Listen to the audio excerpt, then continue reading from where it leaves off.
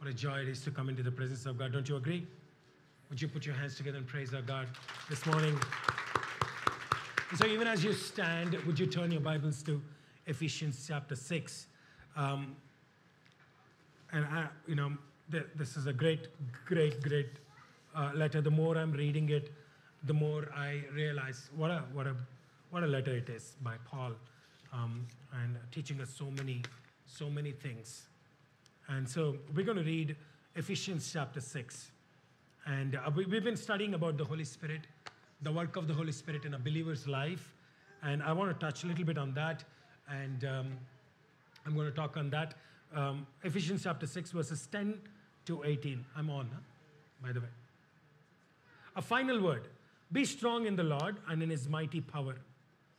Put on all of God's armor so that you will be able to stand firm against all strategies of the devil. For we are not fighting against flesh and blood enemies, but against evil rulers and authorities of the unseen world, against mighty powers in this dark world, and against evil spirits in the heavenly places. Therefore, put on every piece of God's armor, so you will be able to resist the enemy in the time of evil. Then after the battle, you will still be standing firm. Stand your ground, putting on the belt of truth and the body armor of God's righteousness. For shoes, put on the peace that comes from the good news, so that you'd be fully prepared. In addition to all of this, hold up the shield of faith to stop the fiery arrows of the devil. Put on salvation as your helmet, and take the sword of the Spirit, which is the word of God. Pray in the Spirit at all times and on every occasion. Stay alert and be persistent in your prayers for all believers everywhere. Amen. You may be seated. Am I on? Okay.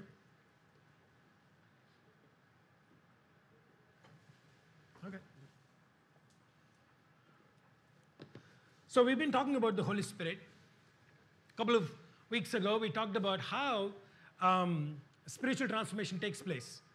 And what is the goal of the Holy Spirit in a believer's life? We talked about how on the day of salvation, we may be morally transformed, but unless we have the anointing of the Holy Spirit in our lives, we will not be spiritually transformed. The goal of God for us, every Christian believer, is that we would be spiritually transformed. That we move to a place where not only we recognize the difference between good and bad, but we recognize the difference between what comes from God and what comes from devil. What's born out of God, what's born out of devil. And that we move to a place where we hear the heart of God, where we sense the mission of God in such a way that we will never question the will of God in our lives. You know, we all struggle with what is the will of God for my life. If any one of us is struggling with what is the will of God for my life, that simply means we have not yet been fully transformed spiritually. That we need the Holy Spirit to move us into a place where we hear the heartbeat of God and move according to his drumbeat. Not our plans, our wishes, our desires. There is no more self. Self dies. God lives inside us. That is the work of the Holy Spirit. Now, when he anoints us, he may bring gifts to us, spiritual gifts. And that he would empower us in such a way that we'd bear fruit. The focus is not the gifts, neither the fruit. The focus is what he's doing inside. He transforms us so that we then bear fruit through our lives. That's what we talked about. And that's where God wants all of us to go to, and most of us don't go there. Now, in Ephesians chapter 6, Paul wants to warn us, listen, you've got to be aware of what is really happening around you. You may think that what you see around you is really your enemy, but that's not your enemy at all. Your enemy is unseen. He is a smart guy. He's got strategies that you need to remember and you need to know in order for you to have complete victory in your life and experience true freedom in your life. So he doesn't want us to be unaware of Satan's strategies in our lives. So I talked about it, things that last week. What keeps us from being fully spiritually transformed? How Satan keeps us away from being transformed fully into the likeness of Christ.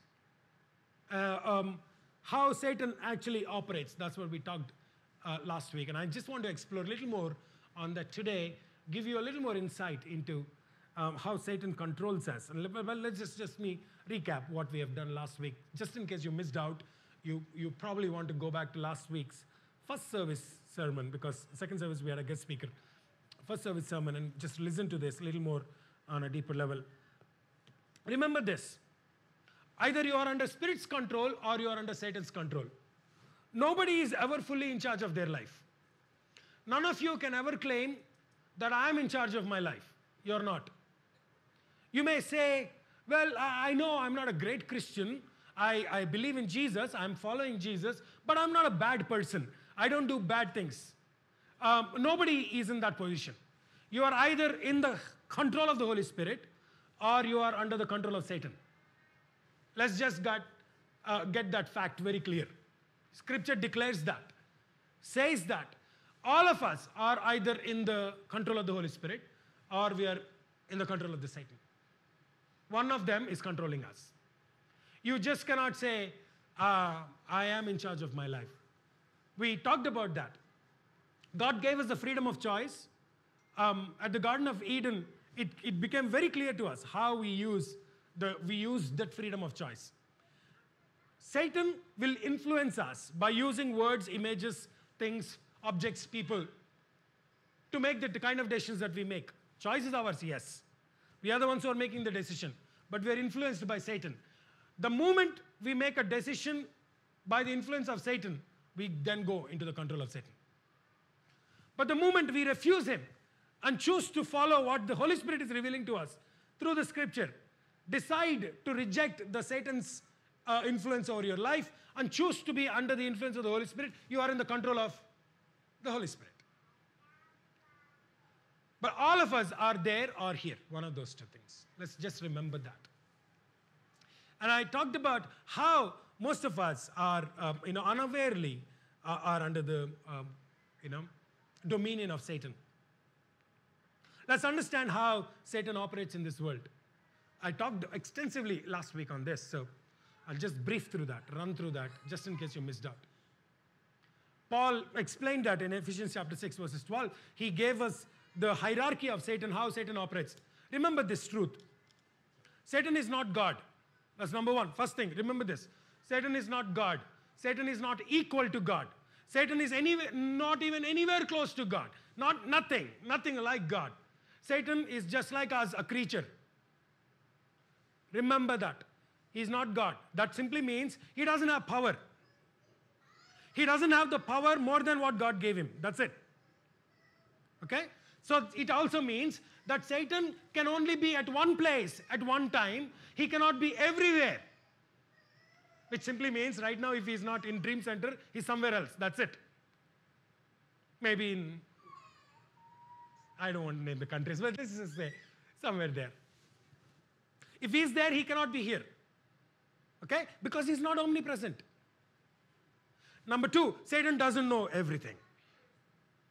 He doesn't know what's happening in your life. God is omniscient, not you, not Satan, not anybody else.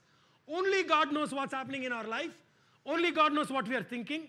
Only God knows what's the future. Satan doesn't know.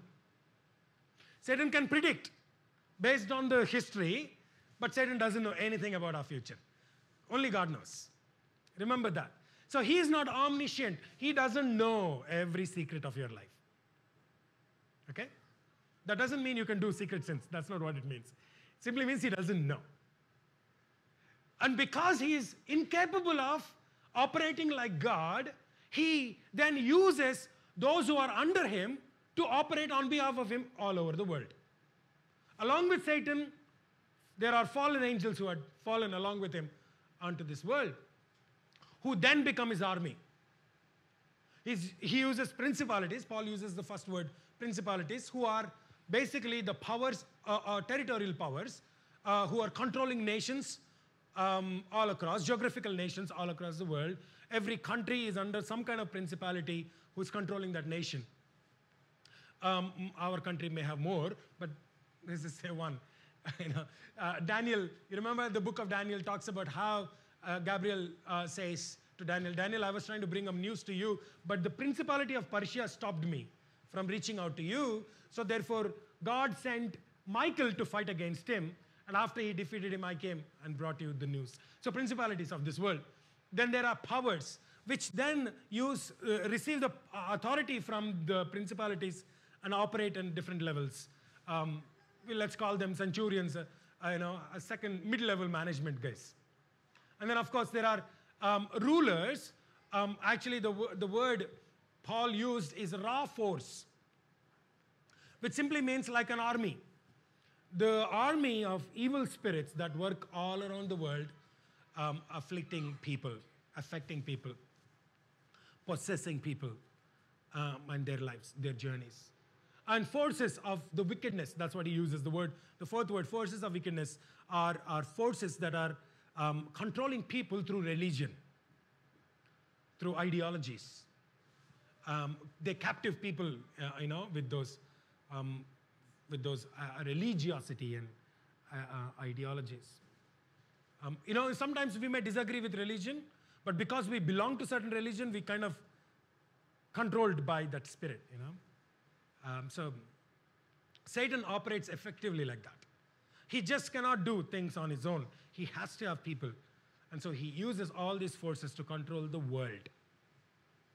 Jesus called Satan the ruler of the world. In John chapter 12, verses 31 and 32. When Jesus called Satan the ruler of the world, it does not mean God appointed Satan to be the ruler of the world. Remember that. God did not appoint Satan to be the ruler of the world.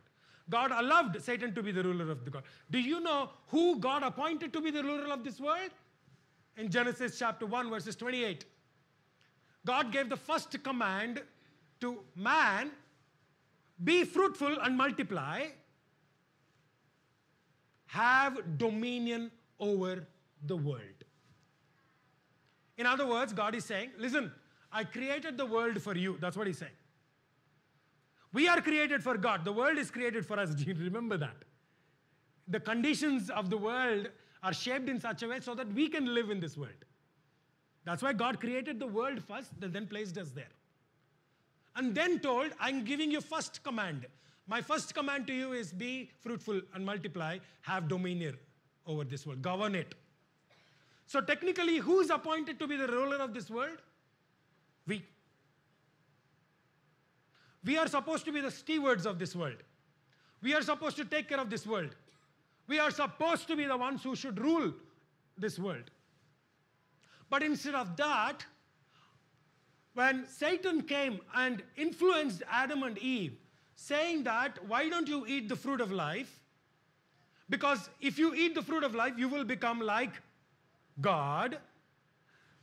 Eve and Adam got influenced by what Satan proposed and thought, if I eat the fruit, then I'll become like God. The choice is still Adam's. Remember? Influence came from Satan.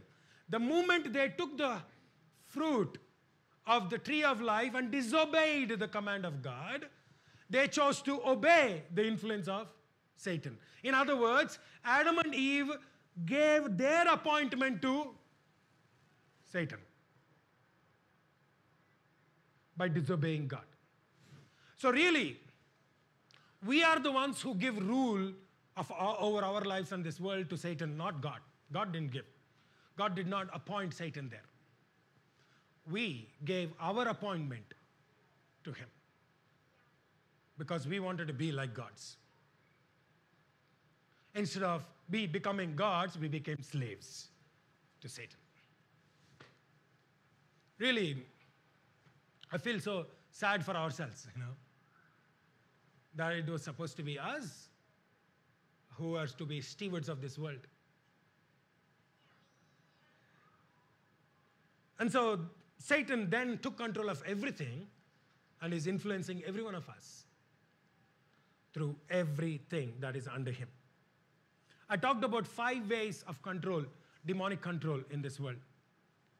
5 levels of control in this world. 5 levels of control in your life. all of us would fall into one of those areas. And possibly most of us would fall in the first three. And I'm hoping that nobody else is in the fourth here.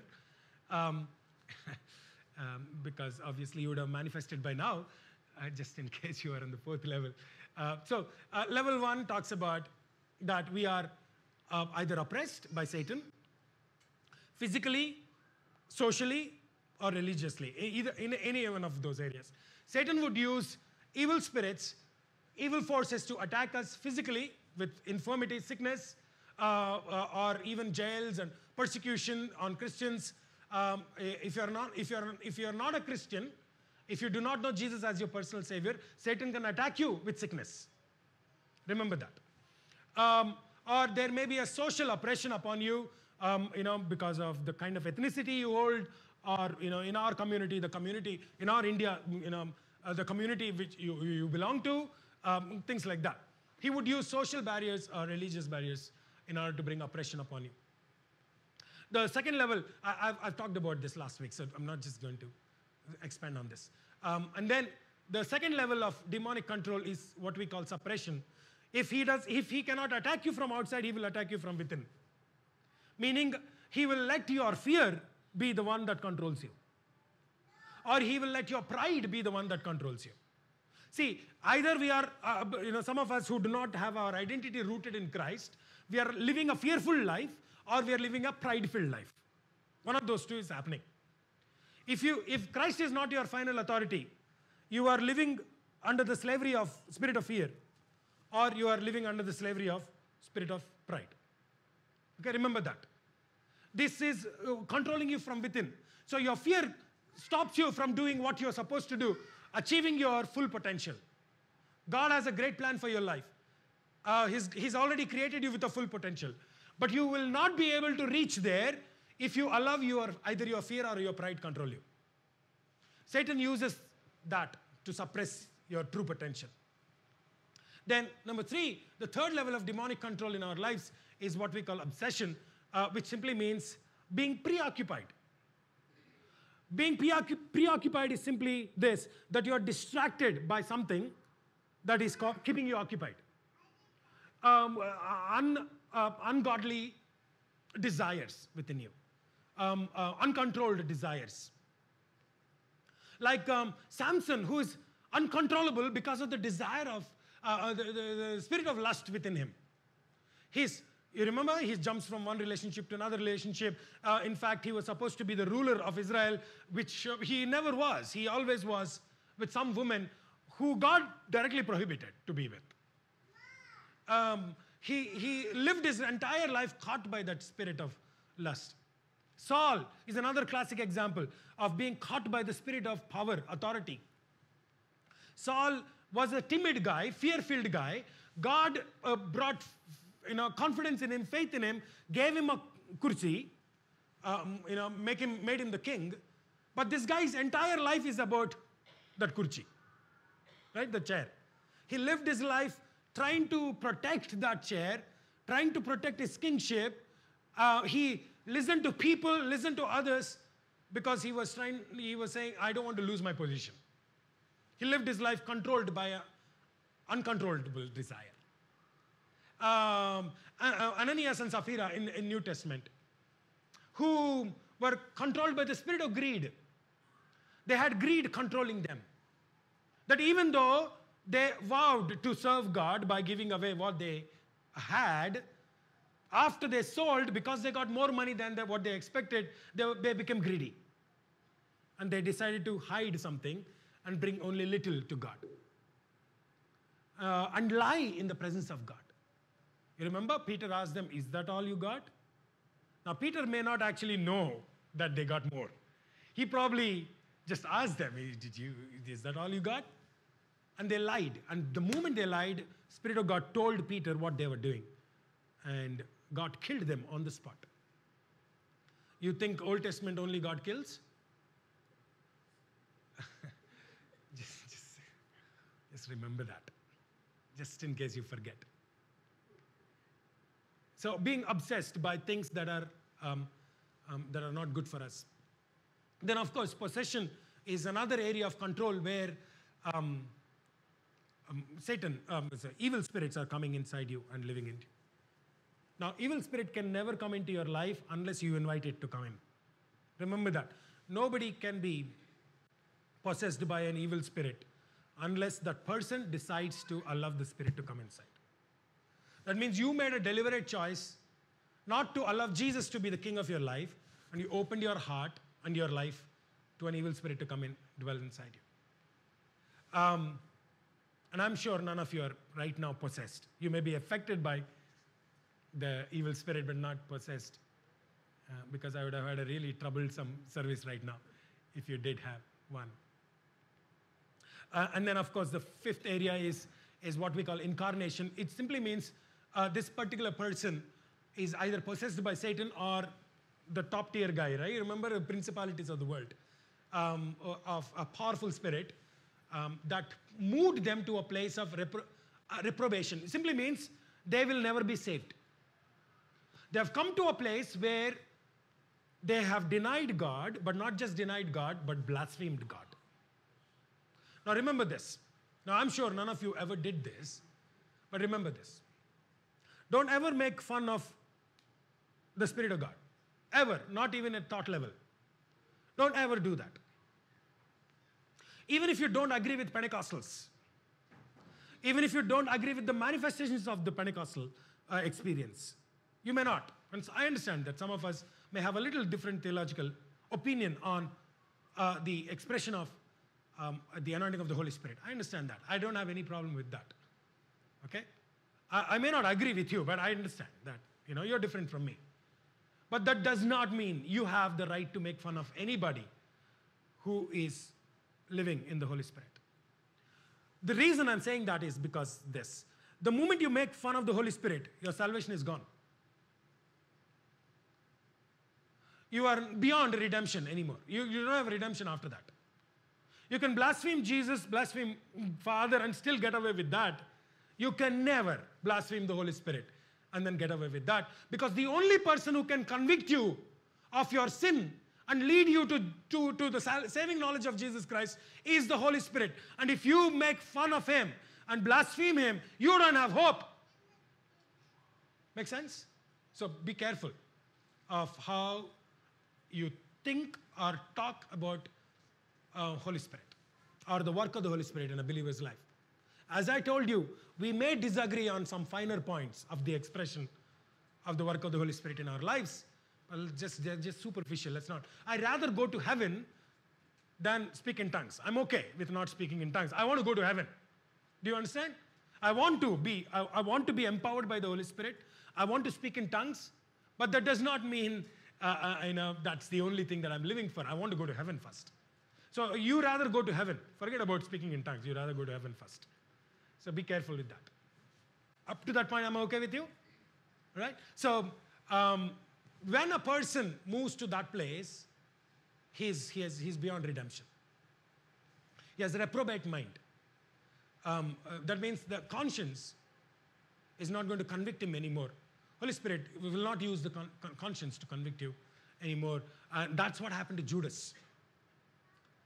You remember when Jesus broke the bread and gave it to Judas. Judas took it and ate it. Bible actually says Satan entered into him. Did you know that's the only place Bible talks about Satan entering into a man? And of course, later on in Revelation, you will see Antichrist is possessed by Satan. That's really interesting. So when Satan came into his life, there's no back for him. There's no way back for him. That's why he was called son of perdition, son of destruction. He's gone. So I'm definitely sure none of us are there anyway. But just giving you, this is how Satan controls. All of us either would be under the oppression or under suppression or obsession. And rarely a Christian would ever be affected by evil spirit in the sense of possession. You will be attacked by a evil spirit, but you will not be possessed by an evil spirit because you have somebody else inside you, right? Who is inside you? Are you guys confident about it? Well, then why don't you say it with confidence? Who is inside you? Jesus is living inside you. And as long as he is the king of your life, nobody else can come inside. Unless you say, Jesus, would you like to get out and I want somebody else to come in? Unless you say that. Okay? Which I'm sure in your right mind you would not do that. But, so while I'm thinking about this, and I felt there is little more truth that I do need to expose you to. And it's really important for us to understand how Satan strategically works and holds our lives in his hand. I want to talk about strongholds on the basis of which Satan keeps you from seeing the truth. Okay, let me explain that concept to you. By the way, I cannot teach everything, and I know this would be foolish for me to think that I can teach everything today. And so we in fact, a lot of you guys are talking to me and you're saying, would you just, why don't you take a little more time and do on this? So on the 26th of November, that is the last Saturday of this month, we are in November of this month, we're going to have a one-day in-depth seminar on spiritual warfare. We'll talk about how Satan builds his lies on us and how do we destroy them, how do we break those and live free life. Is that okay? And I'll talk more on spiritual gifting and how do you work on, operate with spiritual gifts. What are the spiritual gifts God gave you?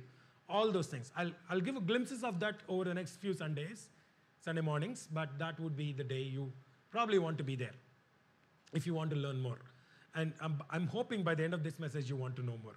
Okay? Let's think about this. Imagine this is your life. I'm just using heart as an example. Okay? This is you. Your life is, has deep roots on certain beliefs. These are all your strongholds, the trenches. Your entire life is based on certain beliefs that are deeply rooted inside you at the subconscious level. Remember that. Those are your roots. Those are the ones that will keep you firm or uproot you. Either one of those things. Okay? These roots are strengthened by what goes inside your heart, what comes into your heart. Either the Spirit of God is sending something into your life, or Satan is sending something into your life. Okay? There's a constant input into your life. What does the Spirit of God send into our lives? He sends truth into our lives. God is truth, Bible says. Now, you remember the time when Jesus asked Peter, Peter, what do you think I am? And Peter confessed, Jesus, I know you are the Son of God. No one can have the kind of words that you have. No one can do the things that you are doing. You must be from God. So we believe that you are the Son of God, the Messiah. And the moment he said that, Jesus looked at Peter and said, because you confessed that truth, on that truth I will build my kingdom. Remember that. Jesus is building his kingdom not on Peter, but on the truth he confessed. That's the rock. Okay? So God builds his kingdom on the basis of truth. God builds your life on the basis of truth. How do I get the truth? And that's what you have in your hand. So whatever you are reading and whatever is going into your heart through this, as the Holy Spirit reveals to you, is the one that becomes your basis. That becomes your root. He builds your life on the truth. But on the opposite, Satan builds his kingdom in our lives through lies. Obviously. Jesus in John chapter 8, talking to Pharisees who asked him the question, hey, what authority are you speaking this from? He said, I come from somebody none of you know, and you will never know him, the Father, unless you see me. And whatever I'm saying, it comes from the Father. Whatever I'm saying on behalf of the Father. Then they said, no, we have only one Father, that is Abraham. We are Abraham's children. That's what Pharisees were trying to argue with Jesus. And Jesus said, no, you're not Abraham's children. If you were Abraham's children, by now you would have realized I'm the Messiah. If you really, because Abraham believed me already. Abraham saw me even before I came to this world, and believed that I am the Messiah. You can't claim yourself as a children of Abraham because you don't actually believe in me. So they got really mad. They said, who are we belong to then? Your father is a different guy, Jesus said. He's Satan, he's devil. You are children of devil, he said. How come we are children of devil? Because you believe in his lies. Devil is the father of lies. God is truth. Devil is the father of lies. The way God builds his kingdom, the way God builds you up is on the basis of truth. He reveals the truth to you. If you accept the truth, he will build you. Satan brings lies into your life.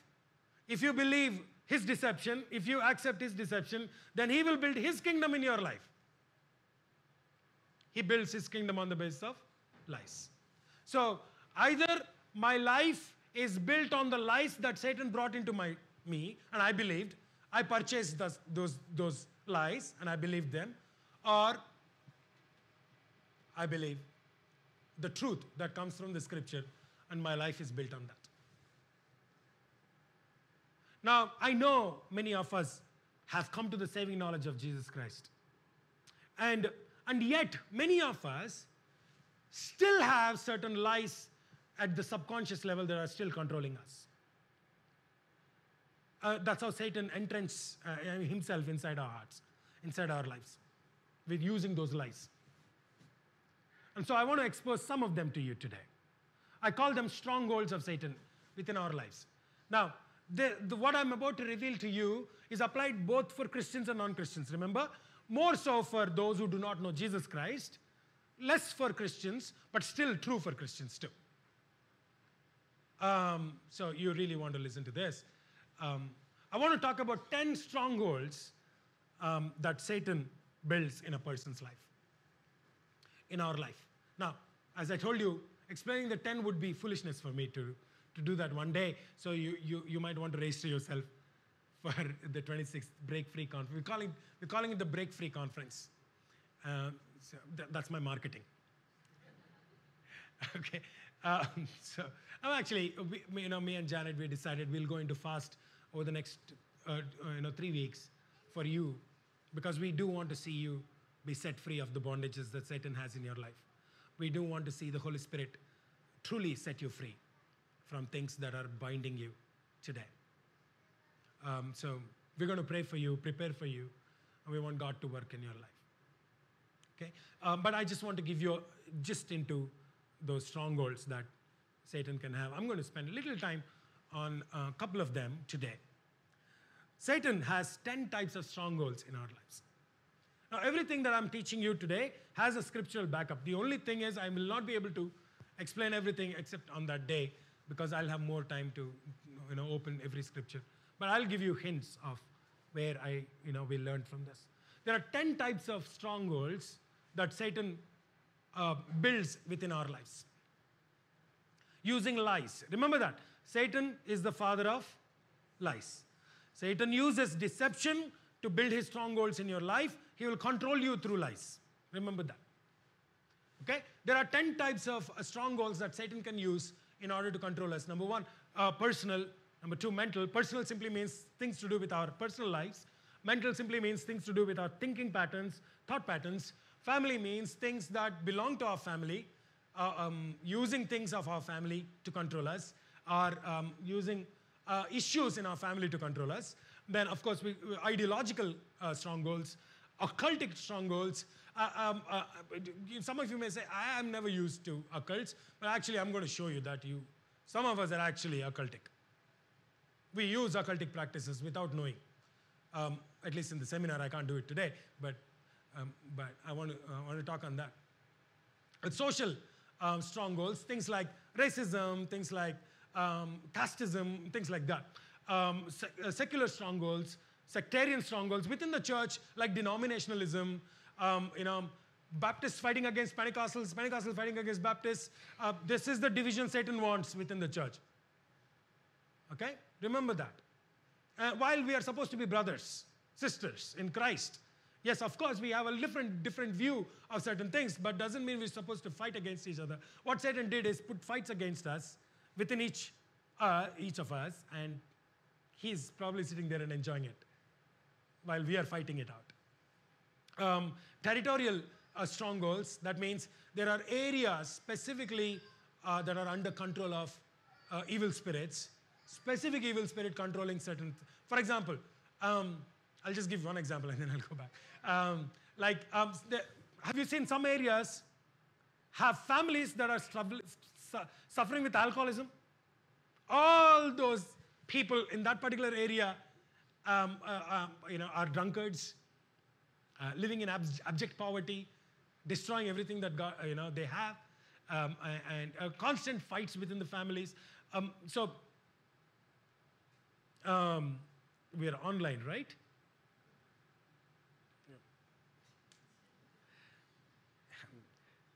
And you would see there are certain monuments there that are dedicated to certain fallen angels which control that entire area. You see the monument, you recognize the fallen angel there, you'll know what the problem is in that area. That's all I can say online. There's nothing else I can say. Okay? I'm sure you guys are smart. The last one is what we call the seats of Satan. Basically, Satan uses institutions to control us, like government, like legal systems, judicial systems, educational systems, and entertainment industry to control us. So those are some strongholds that we may be suffering with. And most of us are set free for many of them, but we still may have certain things that are keeping us under the control of Satan. So I want to explore just the first three of them for today's sake, because I think it would be apt for me to touch those three areas. Now, second service, it's good for me. Second service is good because I don't have to write again. So there you go. But the problem is you lose suspense. The first one, let's look at the personal strongholds. When I say personal strongholds, one of the things that Satan can use in your life are hidden and unconfessed sins. Hidden and unconfessed sins. Let me explain that to you in a manner that you can understand. It could be possible that some of you have had an illicit relationship at a thought level, at a heart level, at a physical level. At some point in your life, that you've been unfaithful to your spouse. And you just, forgotten about that. It could be in the form of sexting. Because that's the language that we are using right now, right? It could be in the form of image. It could be in the form of physical touch. Unfaithful to your wife or husband, but never talked about it after that. Because you thought it's just one-time occasion, and I just was so weak during that phase of my life. If you did not confess it to your spouse or somebody who is above you, your spiritual authority, I can understand the shame. But if you don't confess with God, who knows everything about you, then there is a problem. That unconfessed sin, hidden sin inside you, is the one thing that Satan can use to control you at some point in your life. The same image, same sext, same person can be brought back into your life at a place where you probably are experiencing a spiritual high, and then bang, the attack on you can become the control of Satan over your life. Make sense? If you don't confess it to Jesus. The moment you confess your sin to Jesus, you're set free, because God chooses to forgive you and forget what you have done. Which simply means next time when something like that happens, you can freely, boldly stand up against it and say, yeah, I did, but I spoke to God. I received forgiveness. You don't have to be guilt-ridden anymore. Sometimes in guilt we sin more. You know that? Satan is an expert in doing that. Make you feel guilty in such a way that you will feel, I've already done that, why not do it one more time? Not like you want to do it, but you just feel like doing it again because you feel like, I've already done that, what's the big deal about it? Or maybe I'm just like this, so this one. So, if you are suffering with if you still harboring any sin, unconfessed sin in your heart, deal with it today. It could be emotional instability. Emotional instability simply means you have this extreme emotional state. On one day you're really happy, and the other day you're really depressed, and most of the time your life is decided by the way you feel. Not by truth, not by fact, but by the way you feel. And because you make decisions based on how you feel, you mess up a lot of things. You know it. The people who are affected by you know it. And the repercussions are much bigger than what you think. And because the repercussions are more, you feel sad and make more decisions which are more worse. Making sense? Emotional instability. What Holy Spirit does is bring balance to our life. First of all, He helps us to confess our sin. When we don't know how to confess our sins, He in fact confesses on our behalf and helps us to be free. Then He brings balance to our life, emotional stability to us. So you won't be swayed by anybody who can speak nicely to you or harshly to you. Or destructive or harmful behavior patterns. That you know these are some things that in your life that you should not be doing, but you keep doing them, knowing that these are bringing destruction to me. Like pornography, like things that that you shouldn't be doing, but are pulling you back into that again and again. You blame it on Satan, you blame it on evil spirit, but actually it's your choice again, by the way. You are the one who is allowing him to influence you to go and do it. And so when you do that, don't blame Satan. You made the choice. Okay? Destructive behavior patterns, and then, of course, your past experiences. There's a possibility that some of us still are controlled by what happened in our past, good or bad. And that can control us, control our decision-making process. That can control us in doing what, stopping us from doing what God wants us to do in the present because of what happened in the past. Satan is an expert in using this, making you feel guilty, making you vulnerable into submitting to what he's asking you to do. Does that make sense? These are personal strongholds. I'll give you more scriptural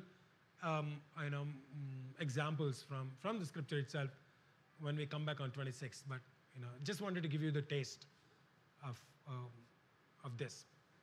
Then the next one is what we call mental strongholds. Mental strongholds are to do with thinking patterns, thoughts, your thoughts, like ungodly thoughts, like things that are in contrary to the scripture. Things that are based on false teaching. Like, now God doesn't want us to be poor, by the way. I know that. God broke poverty on the cross. Poverty is a curse. I believe in that. I believe God wants us to be blessed. Live blessed. Live to full potential. God wants us to intentionally live a sacrificial life, which simply means even though I can live in luxury, I choose not to live in luxury. That is intentionally self-sacrifice. Self-sacrifice, right? You understand? So a lot of people who are in ministry are intentionally self-sacrificing. Not that they cannot live a blessed life, but they chose to be poor, not because they are poverty-stricken. They chose to be poor because that's the context they are serving. Made sense? So technically God doesn't want us to be poor, poverty is a disgrace to, to the name of God himself. God is a God of blessing. God wants us to have plenty. But he wants us to learn to be sacrificial. He wants us to be people who will say, I'm content with what I have. When you do that, you become a blessing to others. God uses you to become a channel to others, to become a channel of blessing to others. You see the difference now? Okay? So he wants us to be prosperous. He doesn't want us to be poor. But when you take the teaching to either this extreme or that extreme, you are building your life on false teaching.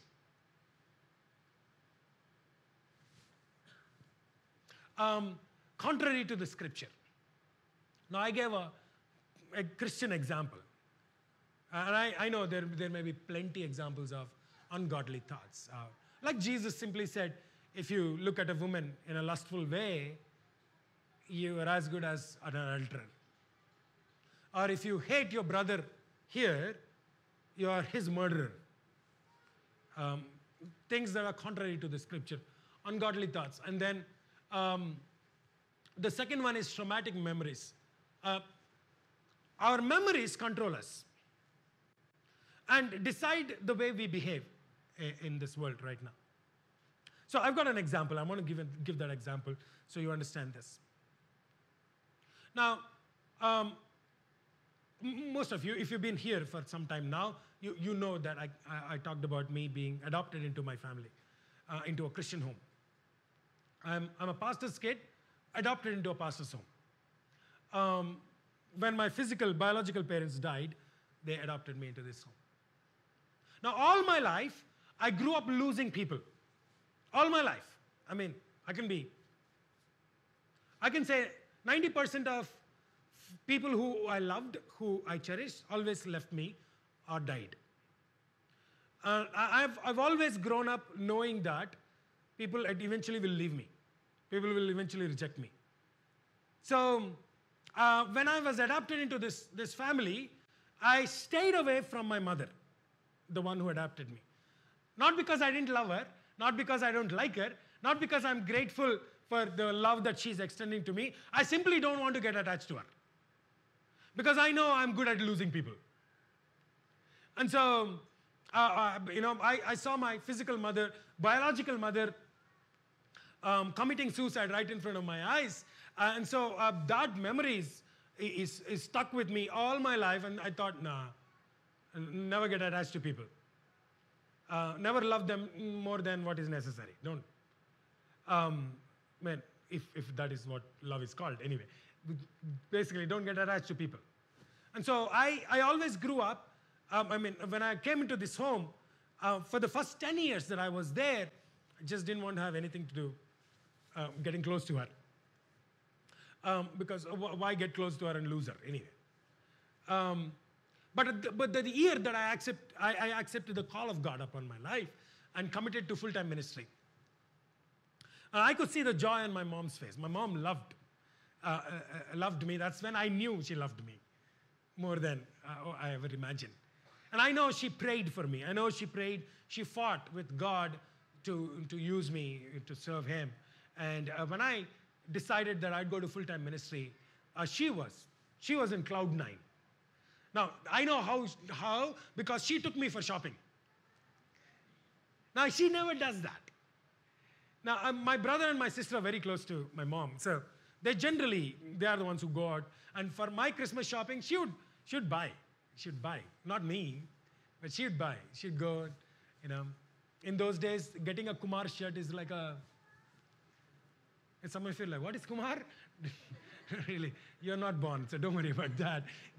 A Charma shirt is like whatever, the branded shirt now. That would be once in a year occasion for us. And even that, I would generally go with the family, but never actually, with her. But that day, I committed to full-time ministry, and I wanted to go to Bible school. And I got the admission to the Bible school. She took me on a shopping spree. Not with others, it's only me and my mom. And we had this conversation in the auto and the tailor shop. And she brought all kinds of clothes for me. And packed my luggage and sent me to Bible school. In the first year of my Bible school, almost every 2 months she would end up in the Bible school to travel to Bangalore and be there for 2 days and just check on me and how am I doing and what's happening with my life and all that, the entire first year. In the second year of my Bible school, I was operated with the appendix, so I was in the hospital, and one of my lecturer, who was student dean at the time, came to hospital, and I thought he was just generally visiting me. I said, you need to go to Hyderabad, and you need to go quickly. Your dad wants you to be there. And so I'm like, oh, my dad pulled the string, so instead of being in the hostel, I can now go home, kind of thing, right? So, and then they took me straight to Marathalli Airport. Now, you need to know, that's my first time to go to an airport, and they put me in the flight, and one of my friends had joined me, and I thought, man, these guys are treating me really royally. And I reached Hyderabad, and there was a vehicle waiting for me to get inside. Bible school had a tempo traveler, and they took me inside. And then just as I was traveling, I could see everybody sad. And I had a doubt, but I thought I was sick, so maybe they're sad because I'm sick. Then one of the pastors who was in the car just turned to me and said, Chai, he would call me Chai. So he would say, Chai, don't feel sad. We're going to see Mom. Mom went to be with the Lord. She died of a cardiac arrest. She was young. She was 50 years old. That's young. And I'm hurt again. That's not good. And so I hated getting close to people after that. Even more. Took another 4 years on a youth camp, which I was conducting. The youth camp. I became the youth director for the Assemblies of God for both the states at that time in 2003. And we were doing a youth camp, and one of the youth camps, God began to minister to me. While everybody is in the altar, they were receiving the anointing of the Holy Spirit. Some of them speaking in tongues. There was worship going on. I'm sitting at the back. I'm trying to make sure the camp is going well. But sitting there, God began to speak into my heart and restore me. Our traumatic experiences can control us all our life till we allow the Holy Spirit to heal our wounds. The fact that my mom died, the fact that my adopted mom died, the fact that I still lose people is true. But it doesn't hurt me anymore. Not because I became emotional, but because I understand that it's part of life. I understand it's part of our journey as a human being. Our traumatic experiences can become controlling factors in our journey. And they can stop us from doing what God really wants us to do. Make sense? So the next one is fears. Of course, you understand what I'm talking about. Fears. We'll keep talking about fears always anyway. So I'm just skipping that. Of poor self-image. Most of us, many of us, live with a very poor self-image. We feel like we are not good enough. Somebody taught us that. Remember that. I'll talk about it in the next point. But somebody told us that we are not good enough. And we learned not to be good enough because we think we are not good enough. And then the last one, I want to highlight that part. It's called victimization. Victimization is a state of behaving like a victim. A lot of Christians live like they're victims. Victimization is a place where you're saying, everybody's against me. My own family is against me. My friends are against me. Well, they're not my friends anyway. So you're always constantly thinking everybody's against you and you are the only victim there. You're constantly thinking system is against you, justice is against you. People who are supposed to bring you justice are standing against you. You're living with the constant sense of being victimized by everybody. Government, system, community, family, friends, church, everything. You're constantly living with that. Truth is, you're not a victim. The day you came to, you may be a victim because of system in this world, the unjust system in this world, and the evil in this world, but you're not a victim when you came to Christ. The day you came to Christ, you are a victor. Because the one who is inside you is greater than the one who is outside in the world. You are not a victim anymore. Maybe you were a victim, but you are not a victim anymore. You don't keep complaining that, I actually come from a very poor background. That's why my status is like this. I come from because we're in Indian context, I'm just saying this, okay? Please do not misunderstand what I'm saying. I come from this particular community. We are so backward that, really we never had chances. That's why I'm here like this. No, not anymore. You have Christ in you. You don't identify yourself anymore with the community that you come from, or caste that you belong to, or the background with which you grew up. No more. In Ephesians chapter 1, Paul declares who you are. He says, even before the foundations of the earth were laid down, Father saw us through Christ and chose us. Every one of you, chosen by God. Picked, chosen, you know what it means, right? Chosen means you're like picked by God, each of you. Chosen, that's your identity, not your community. Not what Indians are branding you to be, or others are branding you to be. You are what God says you are. You're a chosen one. He goes on to say, now that you accepted Jesus, you are adopted into the family of God. Do you know what it means? It means once you belong to somebody else, now you belong to me. You come under my family, under my name. You are adopted into the family. When I was sharing my story with Pastor Srinivas Anna, who was here with us for our anniversary program, he was talking to me and he said, you should, if ever you write an autobiography, title your book as Twice Adopted. I thought, wow, that's a good one. I like it. You're adopted into the family of God. Now you belong to God. No, but that's not enough. That's not where Paul stops. He goes on to say this. Now that you are in the family of God, you inherit everything Christ has as a child of God, and He marked you with the Holy Spirit.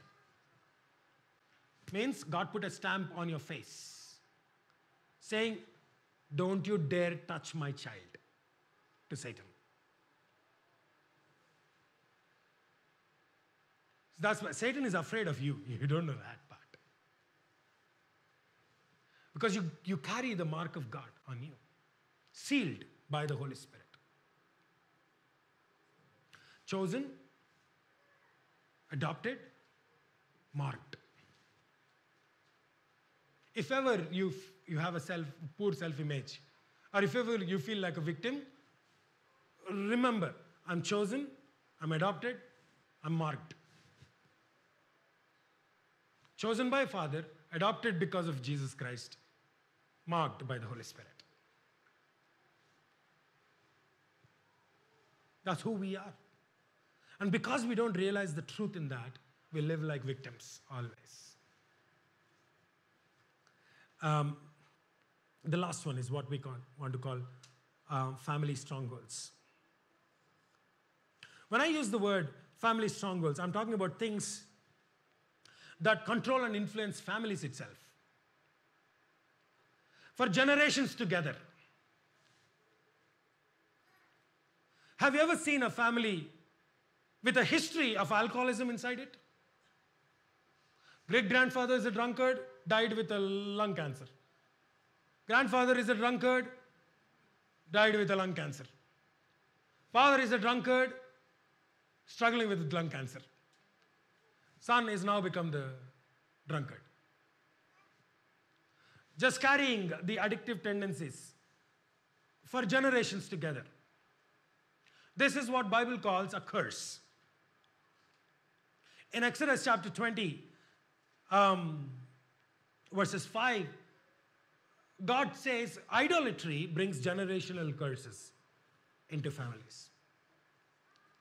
What you do against God, meaning when you replace God with something else as your idol, that begins to control your life, your family, your children, and their children for 4 generations. That is what we call generational curse. And it is a true thing, by the way. It's not some vague idea, it's actually true. That if we don't deal with generational curse, we will carry them with us, then pass it on to our children. So addictive tendencies, something like alcoholism, or moral impurity, something like adultery, adulterous relationships. Some of you, if you can recognize this, maybe not in your family, but in somebody else's family cycle, you would see father maintaining 2 families, grandfather maintaining 2 families, and you will realize even great-grandfather had 2 families. And then you got untold cousins everywhere. You think everybody is introducing themselves as cousins, and you're like, whoa, wait a second. I know I made it sound like a comedy, but it actually is a curse. Adulterous relationships, adultery, moral impurities that control us, that pass on to the families, and then excessiveness, everything excessive. Something like overeating, gluttony, causing bodily harm to us. Now, I understand, there are some physical reasons why some of us can get affected either because of thyroid or something like that. There may be some really genuine medical reasons. But there are some people you watch them, families together are obese because of gluttony, excessive eating, excessive uncontrollable desire and uncontrollable appetite. Am I making sense to you? Please don't get offended by me today. Even if you get offended, I just can't do anything about it. But I really want you to see the truth. Or overworking, obsessive working. That we are not satisfied with 8 hours of work, we want to do 12, we want to do 16 hours. If possible, we want to carry our laptop into our bedroom and stay awake all night. Don't care about spouse, don't care about children, don't care about the kind of effect it will have on them. I don't care, I want to do this. It's unhealthy obsessiveness with work. God told you to work 8 hours a day, by the way. Just work 8 hours a day. You will have exact amount that you need after working 8 hours. He will satisfy you. He will satisfy you. And He will give you your dream house. He will give you your dream car. He will make sure your children are taken care if you work only 8 hours. If you work 12 hours, the extra 4 hours money, it's gone. Before you blink your eyes, it's gone. It's gone because of unrecognized, undiagnosed sickness. Suddenly you'll experience sickness. You're working hard, working 12 hours, 16 hours, making money. You saw money in the bank. Next morning you're in the hospital paying all that money there. It's true. Remember that. 8 hours a day you work, you take care of your family after that. God will give you enough money to take care of you, your family, your children for next 1,000 generations. I'll show that to you in the scripture. Okay? Excessive. Number 4, sorry for being very ruthless today. Number 4, criminal behavior. That violent families begot violent families, by the way. Okay? You will see families with criminal history continuously. If there is no breaking of chain, that is what will happen. That's why villages become you know. I'm glad God saved Stuartpuram, but I'm just saying, you know. Villages are. Families, all of them, by the way, that entire village would be linked to each other. The entire village would be families, actually. All of them suffering with the same problem. Stubbornness, rebellious streak in families. Rebelliousness, that nature, that I don't want to listen to authority. I don't like to be under authority. I want to do my own thing. Father teaches the son, son teaches to his son. Father learned it from his father, that is grandfather, and grandfather learned it from great-grandfather. Right? I want to be my own, who are you to tell me, kind of mindset, right? Some of you may be thinking, I'm really independent. No, you're not. You're just rebellious. Just learn to be humble. Obey. Your parents obey the spiritual authority. Otherwise, you'll not break the cycle. Just not break the cycle. That's the problem with Judges. By the way, the book of Judges, that is the problem. The streak of rebellious nature. Fathers were rebellious, sons became rebellious. Sons were rebellious, their children became rebellious. Generations after generation, the whole cycle you'll keep seeing all through the book of Judges. And then, of course, I just want to just focus on the last one. I'm not trying to scare you, but have you ever seen, a lot of us must have watched some people always in accident, always experience some kind of accident, even for small things. They'll probably just hit a speaker on the way and then break their hands. I mean, normally it doesn't happen to you, but some people. And every time you see them, either they have a bandage here, bandage here, bandage here, bandage here, bandage here. And you're like, what's wrong with you, man? Can't you walk straight? And they'd be like, I am walking straight. But I don't know why I keep getting walls. We had somebody like that in our church. We prayed over that person. And we did a conference called Restoration many years ago. And we saw that literally and how God broke that bondage, curse upon that person. So these are what we call generational curses.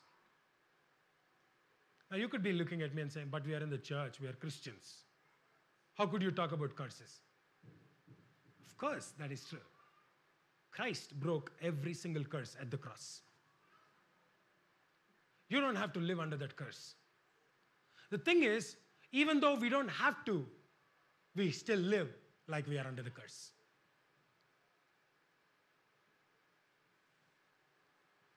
That is the lie that I'm talking about. Christ broke every single curse upon the cross. What you have in front of you is the symbol of the curse being broken and the blessing being released upon you. At the cross, Bible says, at the cross, Christ became the curse for us. These curses that I just talked about. Christ became the curse for us at the cross and broke every single one of them. So what your father is, you don't have to be. What your great-grandfather is, you don't have to be. You can be different. You will set a new set of chain of events from now. The day you come to the cross and say, God, I lay down my problems at your feet. Would you break these bondages? Would you break this curse? Christ will break them and set a new, completely new chain of events in your life. Do you know what the Bible says? When you obey the word of God, these blessings will overtake you, not only you, but will follow you for the 1,000 generations. Your choice today not only brings blessing into your life, but to your children. Your children won't become like your grandfather.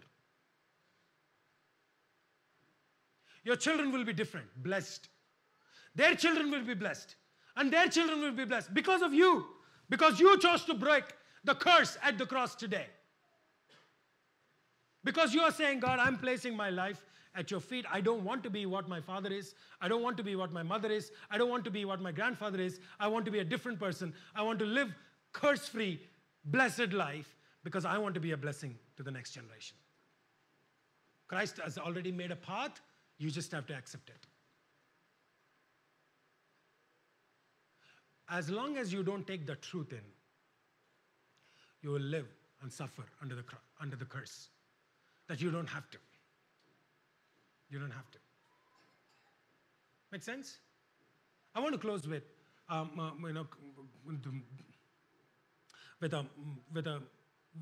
with just showing you the signs of a curse in a family.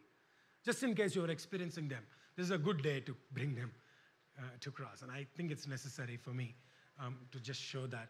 I know I already did my conclusion, but I just want to show you 7 signs of a curse in our lives. Okay? Number 1, frequent mental breakdowns. If you're constantly suffering with depression, mental breakdowns, emotional breakdowns, you really need to bring it at the cross. You don't have to suffer like that. You don't have to. You don't have to let anybody tell you who you are. Believe what God says who you are. You're free. If the Christ sets you free, you're free indeed. You're called to live a free life. Okay? Don't let mental breakdowns affect your life. Chronic, undiagnosed, unrecognized sickness. Have you ever seen family members who are suffering and you just don't know why they're suffering physically? And you feel like, doctors are like, we don't know what's happening. We're giving everything we can. I mean, we treated you in any way possible with undiagnosed sicknesses. Number 3, I can't even read my own writing. Barrenness. Barrenness. You understand what barrenness is, right? Some of us may be struggling with barrenness. Now, sometimes God delays, okay? Please don't take that. Don't read too much into what I'm saying. Sometimes God allows barrenness because He wants to teach us something. Like in the case of Hannah, because He wanted to bring Samuel out. Like in the case of Zechariah and Elizabeth, He purposefully delayed giving a child because He wanted to bring the child at the right time. Okay? John the Baptist. But sometimes barrenness is I didn't say that, Bible says that. Barrenness is a sign of curse. That God will withhold giving you a child because of a sin, a bondage inside your life. Number 4, frequent marital relationship problems. Man, I understand we are human beings. I understand we live in an unbalanced world. Now, I know we're going to fight. I'm a married one, so I know what I'm saying. Okay? We know we're going to fight, and there's no doubt about it. I mean, that's how we learn to forgive each other and keep growing, right? Marriage means while you have great, wonderful times, you're also going to have times of struggles. But if you're experiencing frequent marital problems and you have not dealt with that, and you are on the verge of breaking away from your relationship, man, you really got to work on that. Every single day, work on your marriage. Every single day. Because every single day you're going to fight. So every single day, that's why Paul taught us, don't go to bed without forgiving each other as a husband and wife. Because you don't want to carry the curse to the next day. You don't want your children to learn from your fights and then treat their wives and their husbands like that. You don't want. Of course you're going to fight, but, finish it quickly. Get back. Love each other more. If you don't deal with your marriage, man, it's going to become a curse to your family. Number 5, violent and unnatural deaths. That is, if you watch consistent violent deaths within the family, or unnatural deaths. I mean, what is natural death? You grow old and you die. That's natural death. Okay? But unnatural death is meeting an accident and dying in such a way that you did not even imagine. Okay? Kind of violent and unnatural deaths. If you're watching that, that means you need to work on that.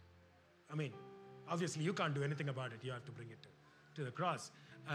Being accident prone, I just talked about that. And then, of course, lack of achieving success. God wants us to be successful. Remember that. We are victors. You remember that? God said to Joshua, everything your hand finds to do, I will bless it. Every place you set your foot on, I'll bless that place. because of you. Which means there is no bad place in this world. Every place you go becomes yours. Every work that you do, God will bless it. So there is no big job, small job, holy job, unholy job. A job is a job. He gave you work. So work. But in spite of so much of work, you still, don't achieve success. And you feel like a failure constantly. And if that is happening constantly, there is something that you need to deal with spiritually. Deal with that. Go to God. Put that at the feet of Christ. A cross is a good place. Today is a good place, good time. As the bread and the cup come to you today. And before you partake in communion, what you need to be, and I need to be grateful of, is the fact that we are not under curse anymore. That not only Christ saved us from our sin, but He set us free of the curse. Anything, any curse, any kind of curse, there's no more. That doesn't have any hold on us, no effect on us. We are sealed, marked by Holy Spirit, which means we are now free from all this, all the past, all the traumatic experiences, all the mental barriers, all the personal sins. If you have an unconfessed sin today, before you partake in communion, ask God to forgive you. Nobody will understand it except for God. Right? Nobody knows your heart. Only God knows your heart. So when you say sorry, and truly sorry, He understands you. And He understands why you did what you did. He saw you doing it. And He will choose to forgive you because He promises that to us. If any one of you have sinned, let him confess, Bible says. And the Father will forgive you and cleanse you of all unrighteousness. He's going to clean you up completely. So you don't need somebody's approval. You just need Jesus today. So ask Jesus to come into your heart.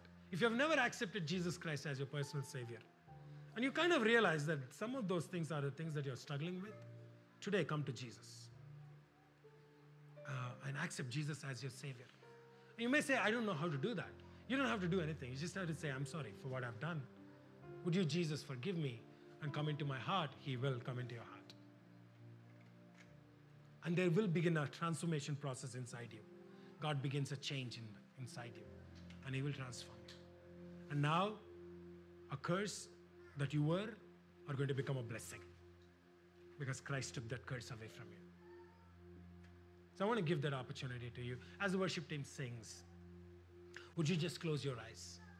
And would you just lay down anything that you recognize in this, 3 things that I talked about, that have become strongholds? Would you just lay them down at the feet of Christ? Before you partake in communion today, would you just ask Jesus to break those curses upon you? Take away those strongholds. Help you to live a free life, a blessed life